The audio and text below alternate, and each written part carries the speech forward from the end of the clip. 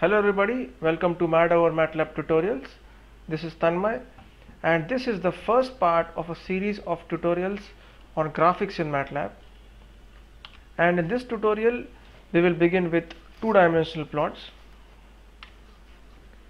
And the first type of plot which we will be studying in two-dimensional plots is the parametric plot. So let us understand how to plot graphs in MATLAB using the parametric plots. Let us see an example. We have to plot a circle which is having center at the origin and a radius of 1 unit using the parametric form. So this is the equation of circle in parametric form. The x-coordinate is given by r cos 2 pi t, where r is the radius of the circle and t is the parameter. Similarly, the y-coordinate is given by r sin 2 pi t. So we will first do this using the plot function. First, we need to define the parameter, which is t in this case. We have to set the lower limit, the upper limit, and the step in which we will be incrementing this parameter. In this case, the lower limit is 0, the upper limit is 1, and the step is 0.01. After that, we have to use the plot function. The first will be the x-coordinate. So the x-coordinate is r cos 2 pi t. In this case, the radius is 1, so r becomes 1, and rest of the things are the same. The y-coordinate is r sin 2 pi t.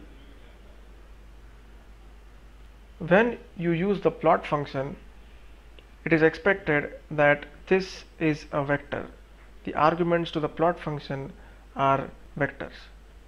So when you have written this parameter like this t actually becomes a vector. So when you write cos 2 pi t, this is actually a vector which has values starting from cos 2 pi 0 till cos 2 pi 1. So the values in between are cos 2 pi into 0.01, then cos 2 pi into 0.02, and so on. And similar is the case for the y-coordinate.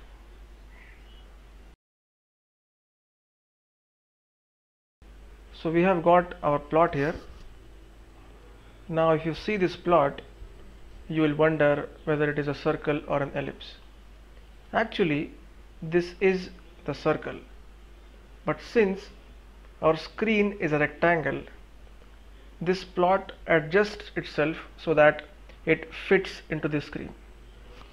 If you see the coordinates, the x-coordinate starts from -1 till +1, and the y-coordinate also starts from -1 and ends at +1, which means that the length and the height are the same, but it appears as if they are not same. So in order to make it proportionate, look like a circle, we have to use another command.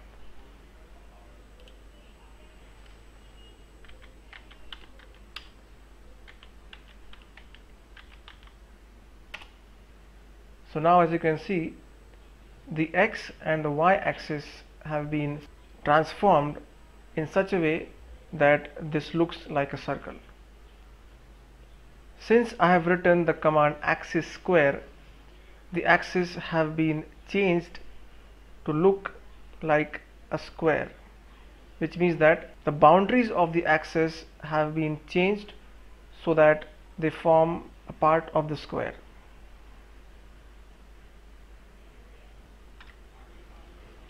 Next, let us use this parametric form in the ezplot function. In this case, you need not mention or you need not define the parameter first. You just have to use the ezplot keyword, then give the x-coordinate as the first argument, cos t, the y-coordinate as the second argument, sin t, and then you have to specify the limits of the parameter, which is t in this case, from 0 to 2 pi.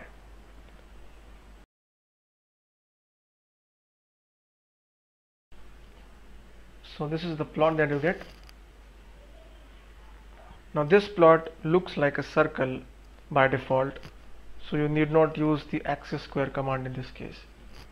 But even if you use it, let us see what happens.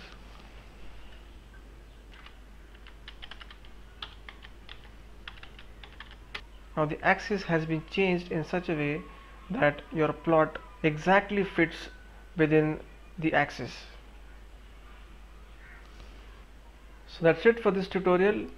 In the next part, we will see how to work with contour plots and implicit plots.